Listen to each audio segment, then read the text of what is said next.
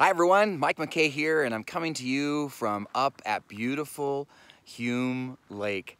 Yeah, here we are up here in this wonderful, beautiful place up in the Sierras, and Hume Lake is a great place to be. Actually, right behind me is the Christian camp there. We've been bringing kids up there for many years, and if you go around the lake over here and see the beauty around us, there's the water restrainer back there. They don't call it a dam because it's a Christian camp, so it's called a water restrainer. So anyways, but it's great time.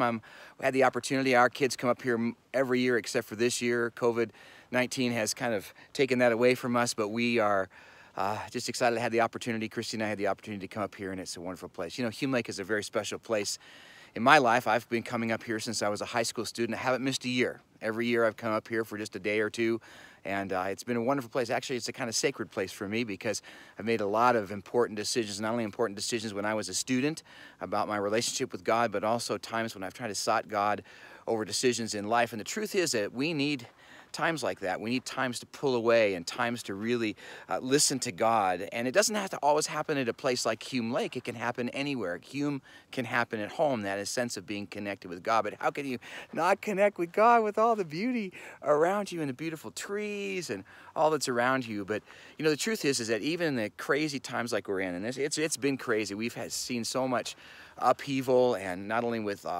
social unrest, but also with this coronavirus, things being canceled and readjusted, and it's been difficult, and there's a lot of tension and struggle in life, and we need times when we can just pull away and hear from God to be able to understand and get direction. And that's really what Hume Lake is for me. But like I said, it can happen all over. You know, it's interesting. The disciples were struggling with life, and they were worried about life in Matthew chapter 6 with what to wear, what to eat, and all of that. And Jesus was saying, where is your faith, guys?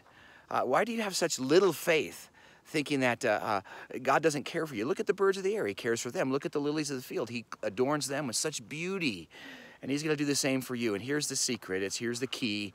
It's Matthew 6:33. It says, seek first the kingdom of God and his righteousness, and all these things we worry about will come into its place. To seek first the kingdom of God is to put Jesus in that place of lordship and leadership in our life, where he's the one who's calling the shots in our life, not ourselves, but him. And that takes a tremendous amount of trust. That's why in Proverbs 3, 5, and 6, it reads this: trust in the Lord with all your heart, and lean not on your own understanding. In all your ways acknowledge him, and he will make your paths straight. It takes a trust in God, not in ourselves, not in society, not in the news. And oh my gosh, there's so many conflicting things happening in the news these days. We really need to find a place where we can trust. The truth of God is that place, and to trust in him. And I encourage you to take some time, pull away. You may even be able to come to a beautiful place, or maybe your backyard, or even just alone in your room, or whatever, and just focus on God, center on him. Seek his leadership and lordship, and trust in him with all of your heart, and it will make a difference. It'll make a wonderful difference. Yeah, Hume Lake is a great place. You know, one of the things I love about Hume Lake is I love to come and smell the trees. This is a ponderosa pine, and oh, when you smell that tree, now you're probably thinking Mike's gone a little crazy, but no, that's the smell of the ponderosa pine. Some of them call them vanilla pines. They're huge, huge trees, and they put off an incredible smell. Some people say it smells like chocolate chip cookies or cookies, but it smells like vanilla. It's actually called vanilla pines in some places. But these things, and I know I'm crazy. These people are watching me. I really do smell trees. It's kind of crazy. Anyway, I'm going to go around the lake again and just enjoy that time. But thanks for taking a moment to be with me. God bless you. Have a great day. Oh, I could smell all day this tree.